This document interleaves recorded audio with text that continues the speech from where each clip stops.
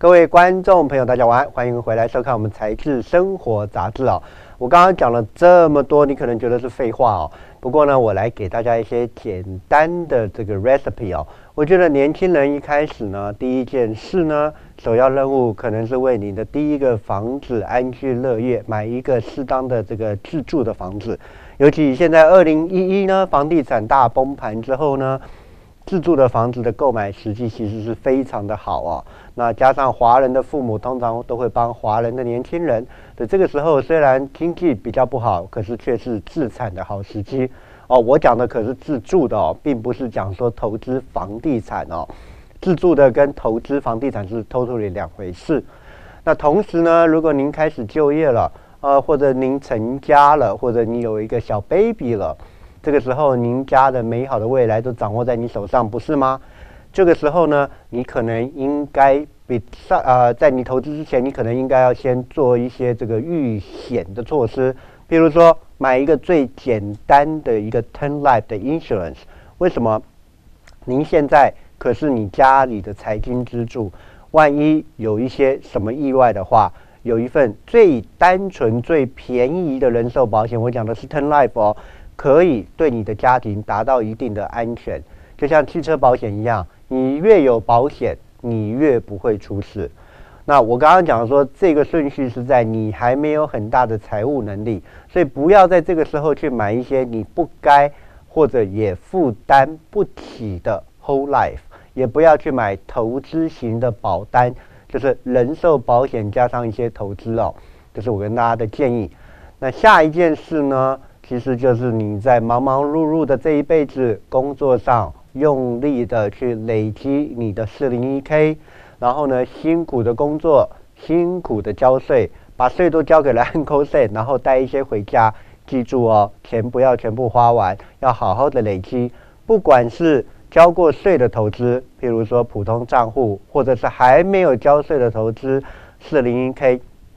这2块的钱都是你要做下一个你这一辈子最重要的一件事。我讲的就是你的退休的钱，我们讲的是 retirement planning 哦，那讲成中文就叫做你退休的钱够不够用。我们常常在讲一件事，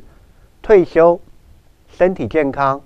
有钱，那这个人生真是太美好了。可是如果退休，寿命很长，可是却没钱的话，其实年纪很大没钱会是一个很悲伤的事。年轻的小伙子20几岁，所有的信用卡、贷款公司、银行都会借钱给他。可是如果当您年纪大到65岁、70岁，自己手上没有一些现金或者投资物业的话，银行是不会借钱给你。所以我们在讲说，我刚刚讲说，买了房子，买了一个保险的 term life， 然后这个时候所有的精力都要为你的退休生活做准备。重点就是退休的时候千万要够钱用。那下一个呢，通常我是因为我们的观众都是华人，所以这一个我才会把它提升到你的下一个的 priority， 也就是说小朋友的教育经费。华人的父母亲通常是面恶心善。为什么这样讲？我听过太多人讲说，哎呀，我供我的小孩子念一个好学区，上了高中我就不管了，大学叫他自己打工，我当初不也就自己打工赚来的钱吗？那他或者自己去借钱就可以，我才不管他嘞。这就是我讲的面恶心善哦。我看到的华人的父母亲，基本上到了大学，卖股票的也有，卖房地产的也有，把自己的 saving 退休的老本挖出来的也有，就是要让他的小孩子念一个大学，而且呢，念了大学还希望他不要负债。在理财上，我个人是觉得这并不是太明智的决定哦。重点是你在退休的钱够不够用。如果你退休的钱够用的话，小朋友的教育经费你可以在行有余力的情况下帮助他。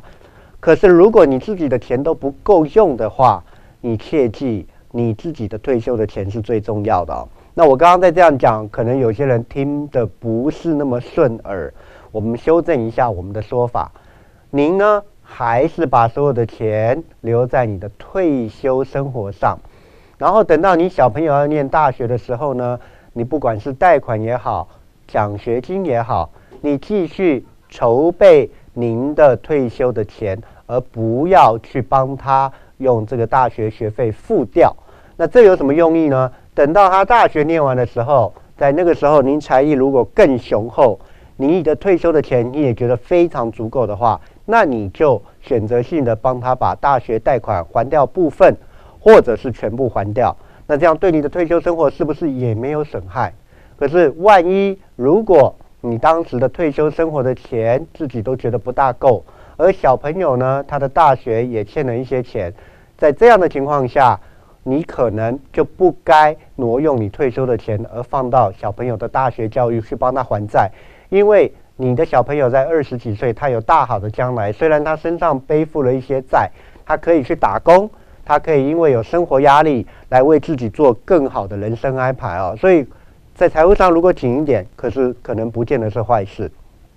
所以我们刚刚在讲理财的顺序，如果你把退休的钱也照顾好了，小朋友的教育经费你也照顾好了，这个时候呢，才来开始做遗产规划。遗产规划就牵扯到了你要不要去买 Whole Life、Universal Life， 或者是你买的是 Term Life， 里面再看看要不要加一些 Long Term Care， 就是长期护理的保险哦。那很多人会说，是不是就是一定要做完1，再做2，再做3，再做4？不见得。有时候您的退休的这个钱，您觉得已经 cover 了50% 了，对不对？这个时候你可能可以开始 cover 你小朋友的教育的经费了，也就是说齐头并进。那或者说您觉得你的退休生活也已经 cover 了50% 了， maybe 你可以去开始做一些遗产规划。还有另外一个原则，你在40几岁想的，到你50岁，你会因为自己的条件改变而有所改变，